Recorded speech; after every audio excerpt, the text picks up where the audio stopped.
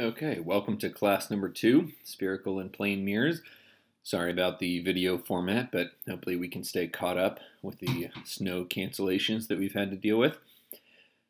So today we're going to cover some examples of image formation by spherical mirrors, look at how lens and mirrors can combine, and then cover plane mirrors at the end of this. We'll have a few examples, we have a few clicker questions. Hopefully the video format doesn't change how those operate too much. I will leave you some time to pause the video, think about your answer, maybe discuss it if you're watching this with a group of other peers and classmates.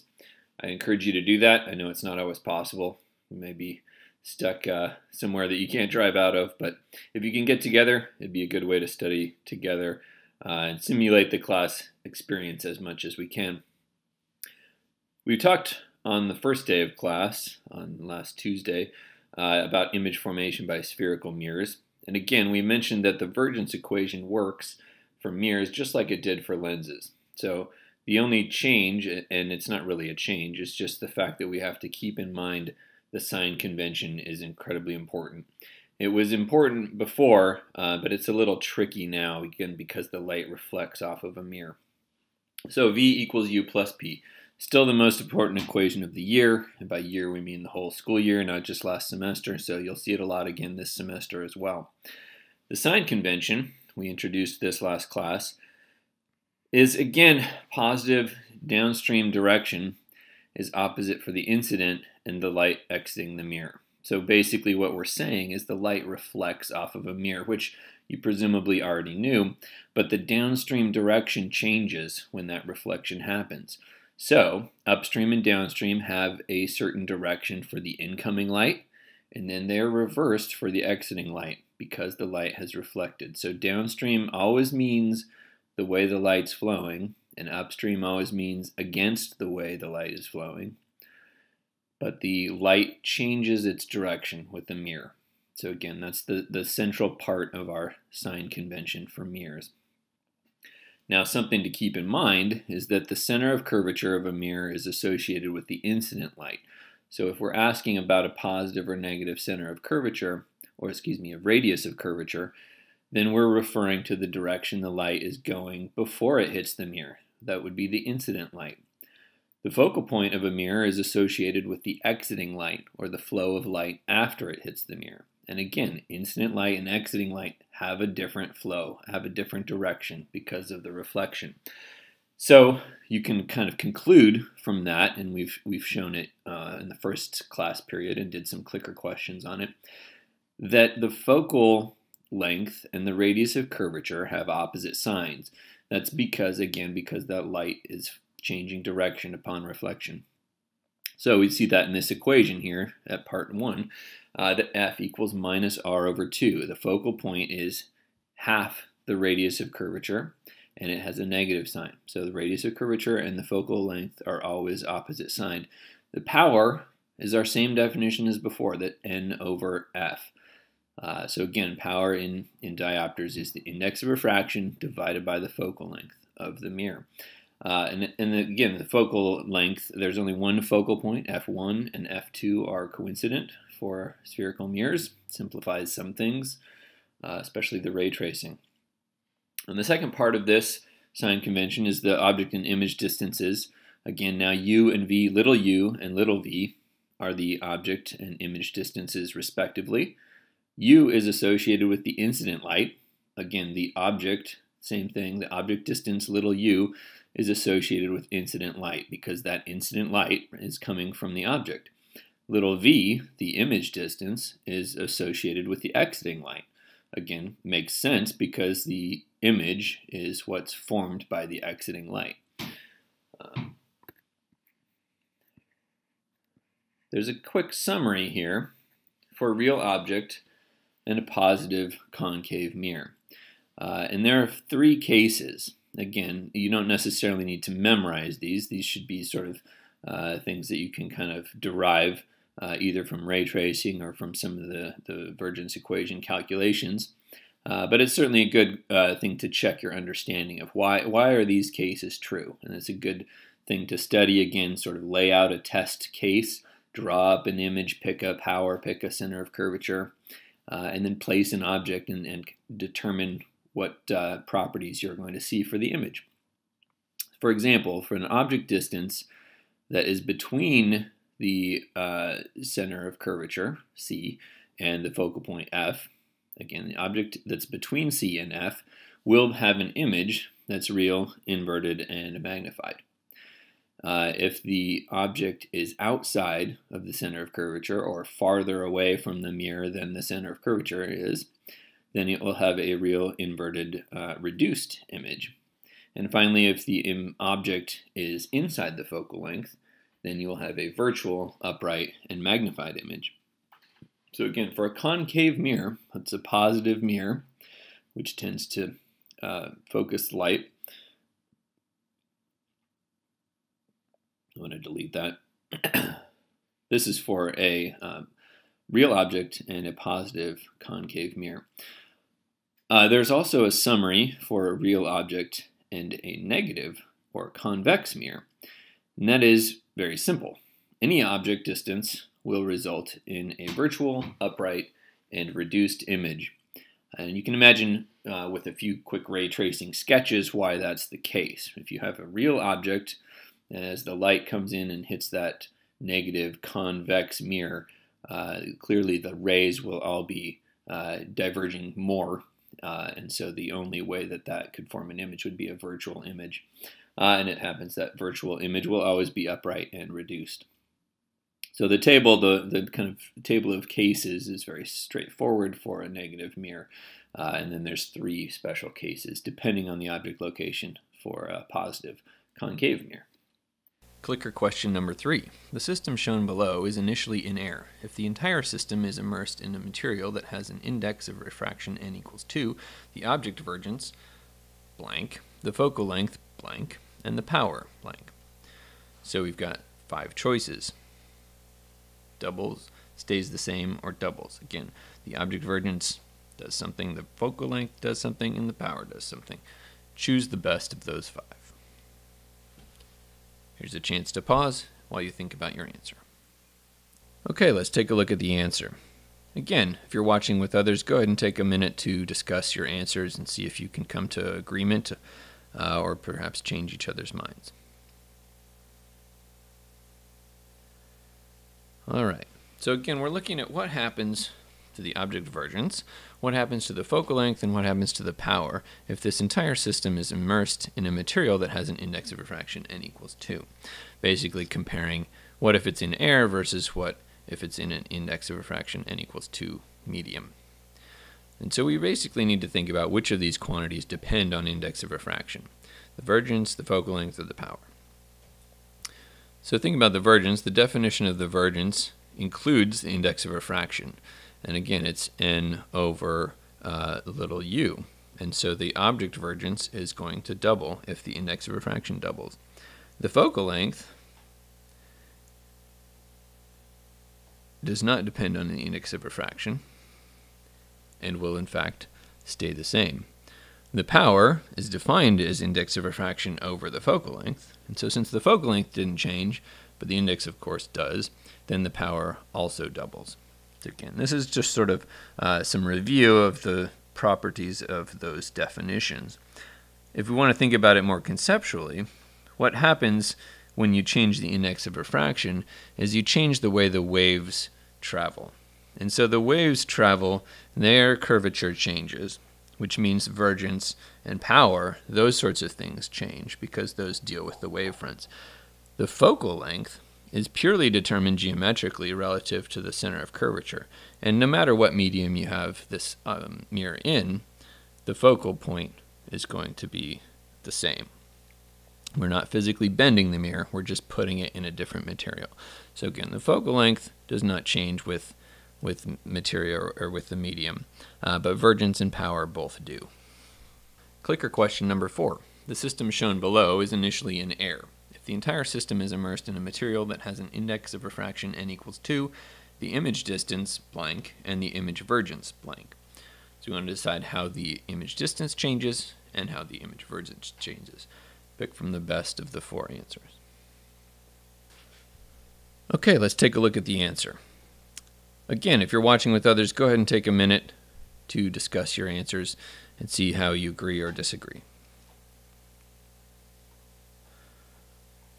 All right, for this question, we're looking at how the image distance and the image divergence change if we immerse the system in a material that has an index of refraction n equals 2. So again, looking at how image distance and divergence depend on index of refraction. So the image distance, located by the inverted gray arrow, in fact stay the same, because we know that both divergence for the object divergence, the image divergence, and the power all depend on index of refraction in the same way. So if the object doesn't move, which it wouldn't if we just simply put this in a different material, then all those quantities change, but the locations do not. So the image distance stays the same. Of course, the image divergence, which is defined as n over little v, would double because n has doubled. So the answer is B, that the image distance stays the same, but the image divergence doubles. So we'll take this first example, where we consider a concave mirror with a radius of curvature of 30 centimeters and a real object 55 centimeters in front of the mirror. All right.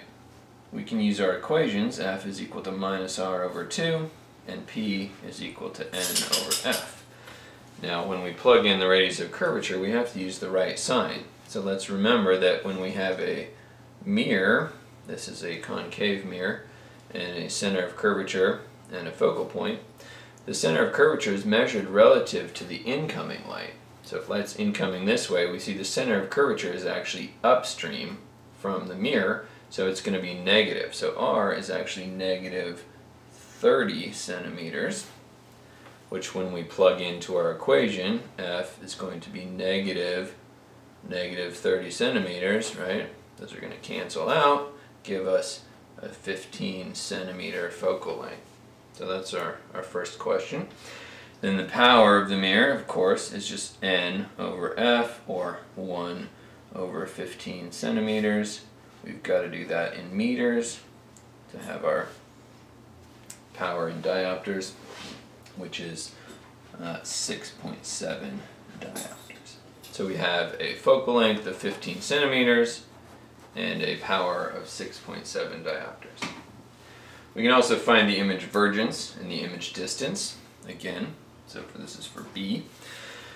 For the image divergence, V is equal to U plus P. So we can plug those in. Our object distance is 55 centimeters, so we have 1 over 0.55. We need to get the sign of that correct. Again, object is relative to the incident light, so an object location is going to be negative 0.55 meters plus 6.7 diopters is going to be equal to 4.88 diopters. Again, you can do that algebra out. And then, of course, if we take the inverse of that, 1 over big V is equal to little v, which is 20 centimeters. And so that 20 centimeters is a positive number, which means it's going to be downstream with the light. But again, the v's, the divergences for the image, the distance for the image is relative to the xing light. So that means it's going to be 20 centimeters to the left of the mirror. Okay. So it'll be located somewhere inside the center of curvature. Right? So it'll be somewhere around there. Because this C is at 30 centimeters, and we found our image to be located 20 centimeters away from the mirror. For the lateral magnification, we can do that a number of ways. Certainly the easiest is going to be little v over little u. So that would be 20 centimeters divided by 55 centimeters. And again, that 55, that's a negative distance. So we want to make sure that we keep that negative. And so we see that that's actually going to be minus 0.36. So it'll be inverted and reduced. And of course, that's part of what we answer for D. So we have, is this a real or virtual image? This is a real image. It is formed here, or we said up here, up to the left of the mirror. We know that it is inverted because of the negative sign. Real image, inverted, and it is reduced because the magnification is less than 1. So again, a little bit more about why do we know that's a real image. Well, we can look at our table of situations, and we have a real object that is located farther away than the center of curvature, and that's one of the criteria for having a real image be formed. So we can verify that that'd be a real image. We can also ray trace, so we can draw a ray diagram for that. Let me go ahead and slide this up. If we want to do a ray diagram, we can roughly do this to scale. Let me stretch this out a little bit. Let's put C here, we'll put F here, which means our mirror. Almost said it again. Let's see. Gotta get used to mirrors, not lenses. So this is our mirror surface. Again, the little tails there tell us it's concave. And we have an object. So if this point is 30 centimeters, if this distance here is 30 centimeters, and our object is 55 centimeters, then we want to be about here, and we can say this is our object.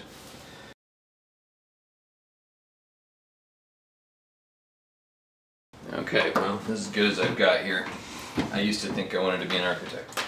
Alright, so we start out. We've got a couple key rays here. We've got the ray that comes in parallel. Let's go ahead and draw our optical axis first. That's going to be important. Optical axis, right there. So the parallel ray comes in parallel to the optical axis, like that, and leaves through the focal point, like this. Alright, we have the ray that comes in through the focal point and leaves parallel. There's a better way to find parallel. Okay, and we have the ray that comes in through the center of curvature and leaves through the center of curvature. So we basically just back trace that a few times. Oh, we did fairly well. Maybe I could have been an architect after all. Alright, so we have an inverted, reduced, and real image located right there, which is about 20 centimeters. If we imagine this is 30, we're pretty close to scale there. For example 2, we'll consider a concave mirror with a radius of curvature of 30 centimeters and a real object 10 centimeters in front of the mirror. So, if F is equal to minus R over 2, P is equal to N over F, if the radius of curvature doesn't change, then the focal length won't change. So we're still at a 15 centimeter focal length, which means the power is still the same, 6.7 diopters. So we're basically in front of the same mirror as we were before. The only difference is that we have a real object 10 centimeters in front of the mirror rather than 55 centimeters in front of the mirror. So we can find the image vergence and image distance. V equals U plus P. So again, U, big U, is going to be 1 over our object distance minus 0.1 meters plus 6.7 diopters. And again, the 1 over 0.1 is going to be 10. So we've got a vergence of negative 10 diopters plus 6.7 diopters, which of course is equal to minus 3.33 diopters. So that's the image vergence. The image distance, little v, is then equal to 1 over that, which is going to be negative 30 centimeters. And so again, we measure the image distance relative to the exiting light. So a negative image, or negative image distance, is going to be behind, on the back side of the mirror, because light's leaving the mirror. So again, let's just sort of sketch this out. We have this mirror, we have incident light coming in this way, exiting light is reflected, and so image distance is measured relative to the exiting light. So a negative distance would be upstream in that exiting light frame. So it would be over here somewhere. So it would be 30 centimeters behind the mirror. And we'll find that with our ray tracing, if we do that carefully, of course. C comes after B. So we'll do C, we'll do lateral magnification. Again, one way to do that would be little v over little u. So we can do negative 30 centimeters divided by our original negative 10 centimeters, which would be in fact a positive 3. So we can infer that's going to be an upright magnified image, which in fact we do for part D. This image, if it's going to be behind the mirror, we don't even need to ray trace, right? Anything that's located behind the mirror can't be a real image. So it's going to be a virtual image. It's going to be upright because we got a magnification that's positive right here. And it's going to be magnified. Alright,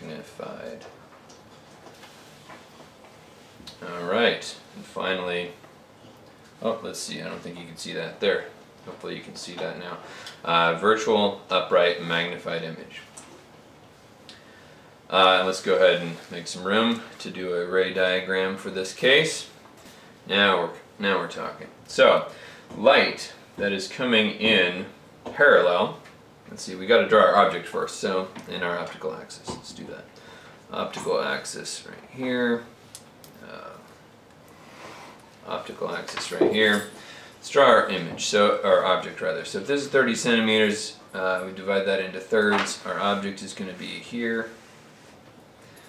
Alright, so if we've got our object there, we see that light coming in parallel, like this, is going to leave through the focal point, like this. So it's going to head out that way, which means we want to back trace it up this way.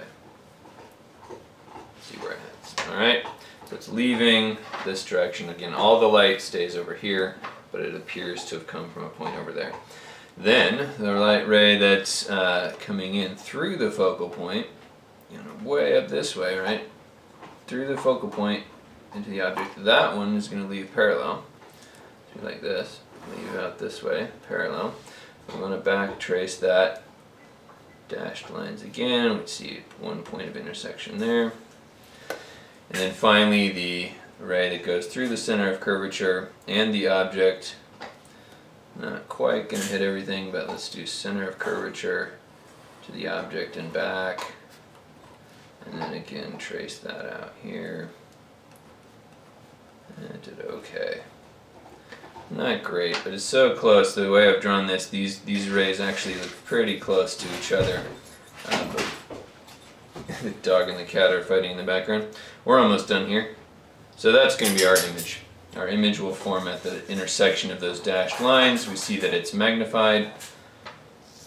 Again, conclude here that it's magnified, it's upright, and it's virtual, forming there at the dashed line intersection. For our third example, we'll consider a convex mirror with a radius of curvature of 20 centimeters and a real object 25 centimeter radius of curvature, and a real object 20 centimeters in front of the mirror. Again, starting with our equations, F equals minus R over 2, P is equal to N over F. We can find the quantities that we're interested in. Again, our radius of curvature is 25 centimeters, but we measure that relative to the incident light. So we've got, in this case, convex mirror, right, like this. And so our center of curvature is going to be over here, right? Incident light is coming in this way. Exiting light is coming out that way. So we measure relative to incident light. That will be a positive number, right? Positive because it's with the incident light. So R is positive, and go ahead and label that if it's helpful, positive 25 centimeters. So F is going to actually be that negative, because it's there, negative R, so negative 25 centimeters divided by 2, which is going to be negative 12.5 centimeter focal length, right? The power, of course, then power is going to be index of refraction over the focal length, and we want to convert that to meters, so that'll be 1 over negative 0.125 meters, which gives us a power of minus 8 diopters. So we've got the power, we've got the focal length. That's enough for us to plug into the divergence equation, V equals U plus P, find the image divergence and image distance. If we have an object that's located 20 centimeters in front of the mirror, that's going to be a negative object distance. So 1 over minus 0.2 meters for 20 centimeters, plus the power, which is minus 8 diopters, is equal to the divergence. So if we do 1 over 0.2, that's going to be, 1 divided by 0.2 is going to be 5. So minus 5 minus 8, again those are both diopters, is equal to minus 13 total diopters. That's going to be the image divergence. Little v is 1 over big V, or 1 over minus 13 diopters. Calculate that. It's going to be minus 7.7 centimeters. 1 over 13 is minus 0.77. So 7.7 centimeters. That's going to be the image location. Again, this negative image distance, image is relative to the Xing light, so negative would be upstream. So positive would be this way, and negative would be this way. So we expect a virtual image. Again, no real images can form behind a mirror because light never actually gets there. So we expect it to be a virtual image.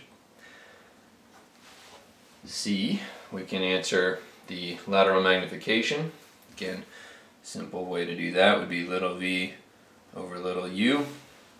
So we've got our image location minus 7.7 centimeters divided by our object location of minus 20 centimeters. So those are both negative. We expect a positive magnification. 7.7 divided by 20 is 0.39. So we expect it to be reduced. We can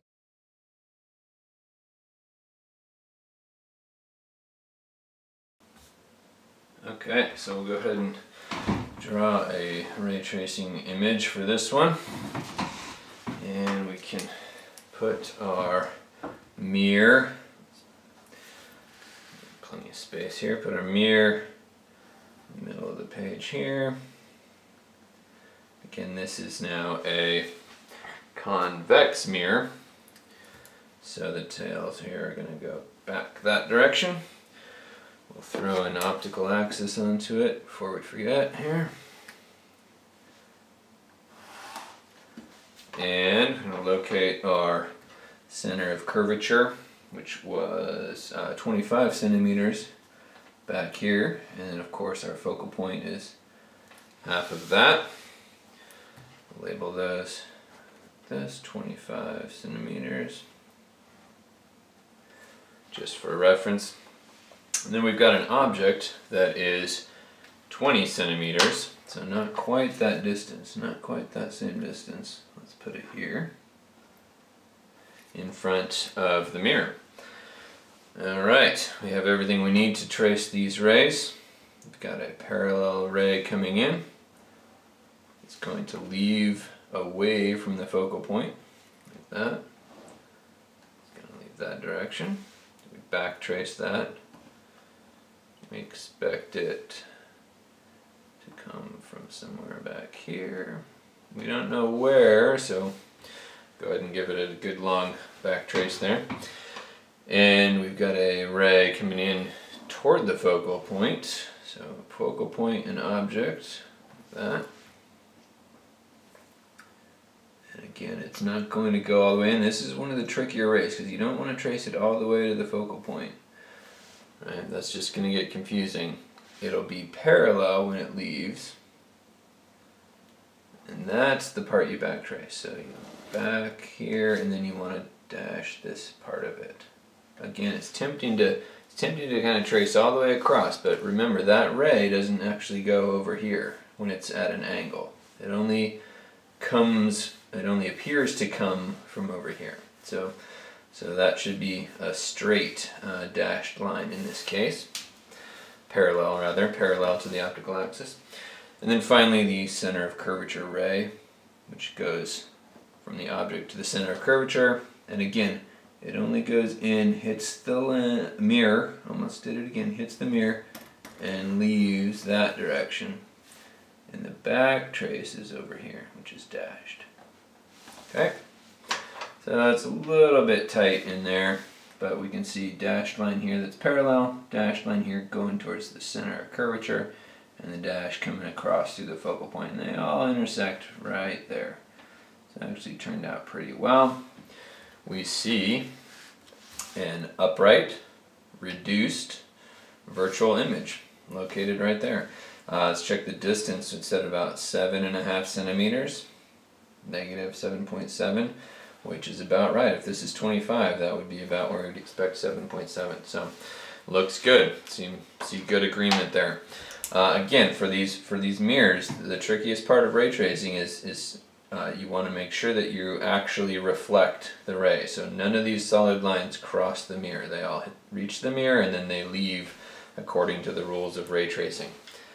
With that, you should be able to do good solid ray tracing on these types of problems. Okay, clicker question 1. The figure below shows several object locations for a converging mirror. Point A is at optical infinity. If you rank from smallest to largest, the real image distances corresponding to each object location. If a real image is not formed for a given object location, then leave it out of the ranking. I'll give you time to pause the video and think about your answer. Okay, let's take a look at the answer. But before we do that, go ahead and imagine that we're in class, and if you're watching this with someone else, chat about your answers real quick. Let's see if you come to an agreement or if you can disagree and maybe change one another's minds. I'll give you a chance to pause and do that. Okay, hopefully you've had a chance to discuss the answer, or at least give it a little bit of extra thought. Let's take a look and see if we can reason through this. Again, point A is at optical infinity. So we think about where is the image going to form due to the object at point A. If A is at optical infinity, the image will form at the focal point, which is fairly close to the mirror. If we move the object closer to point B, then the light rays are going to actually be diverging compared to the parallel rays coming from object A. So object B's light rays are diverging, which means that the mirror power is not going to be enough to cause them to focus so close as the focal point, so the image will be a little farther away. If we look at a more extreme case, point C is very close to the focal point, and so the light rays leaving the mirror will be almost parallel, meaning it has a very large image distance. So from those three, we know that A would have a short image distance, B would have an intermediate image distance, and C would have a very large image distance. D, inside the focal length, does not meet the criteria for forming a real image, and we can show that by either ray tracing or looking back at the table that showed the characteristics of an image. Again, D does not form a real image, so the answer would be A is less than B, which is less than C. Cut. Clicker question number 2. As the object is moved away from the convex mirror shown, the image A moves further away and gets smaller, B moves further away and gets larger, C moves closer and gets smaller, or D moves closer and gets larger. Again, I'll give you a chance to pause the video here and think about your answer.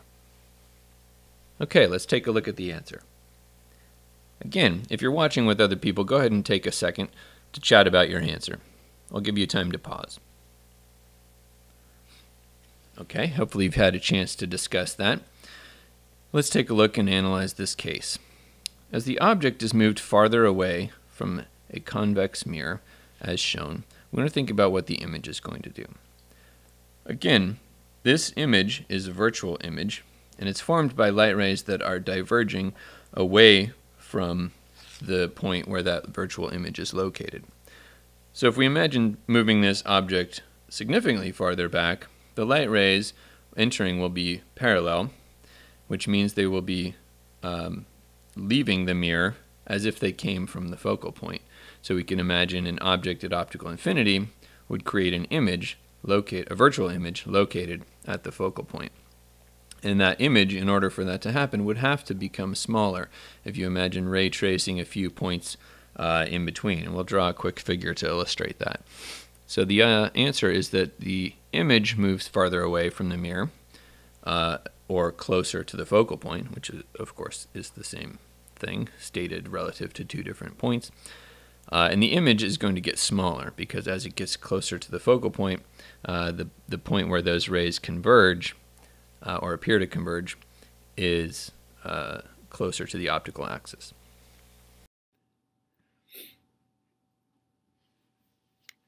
If we look at thin lens and mirror combinations, we can ask the question, what's the total power of the combination of a thin lens and a mirror that are in contact? And you had a little bit of experience with this in one of the labs where we repeat. We can ask, what's the total power of the combination of a thin lens and a mirror that are in contact? And if you trace the light through this optical system, you'll recognize that the total power comes from one trip through the lens, a reflection off the mirror, and a second trip back through the lens. So the equation is to have twice the lens power plus the mirror power, or the total power as written here is equal to the mirror power plus 2 times the lens power. And that comes simply from tracing the light through this optical system.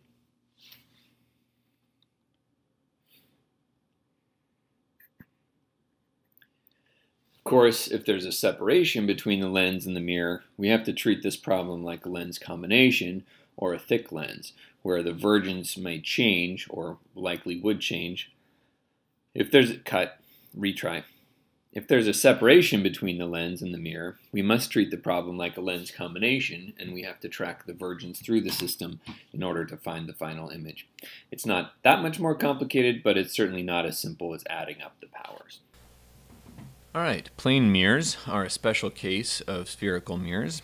In particular, they have a radius of infinity. So that means they're perfectly flat. It's as if the radius of curvature, the center of curvature rather, was infinitely far away.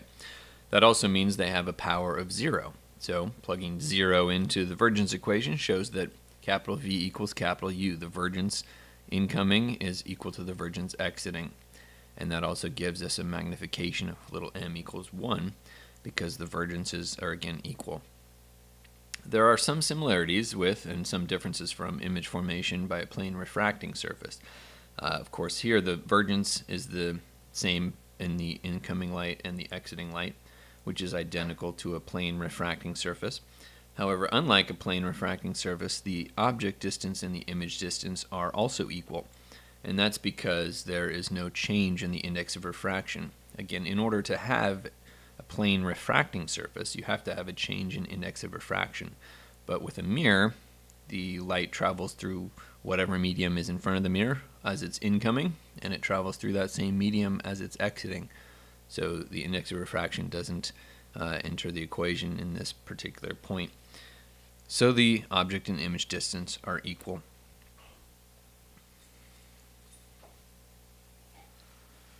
We can look at a couple of image characteristics. Mirror reversal you're familiar with if you've ever worn a sweatshirt or a t-shirt with writing on it and looked into the mirror and you realize you can't read your shirt. That's because left to right is reversed in the mirror. It may also explain why we're used to seeing a mirror image of ourselves less frequently than we're used to seeing an actual picture of ourselves. The field of view is something that's very important for mirror use in practical situations. A full-length mirror turns out doesn't need to actually be the full length of what you want to see. But if you do some ray tracing, like shown in this figure, as long as the rays reflect off of the mirror and reach from the object up to your eye, then you will see the image of that object. So again, to see a full length of yourself, the mirror actually only needs to be half of your own height. The positioning is important. If you want to see your head, of course, the light has to be able to make it from your head to the mirror and then back to your eye. You can redirect light rays with mirrors and certainly see around corners or other applications, things like periscopes and driveway mirrors that are located around a corner where you otherwise wouldn't be able to see. Finally, multiple plane mirrors can create multiple images. So you, again, do ray tracing. You can follow light away from this red object. The purple rays bounce off of a horizontal mirror and then reflect and create an image up in that upper plane.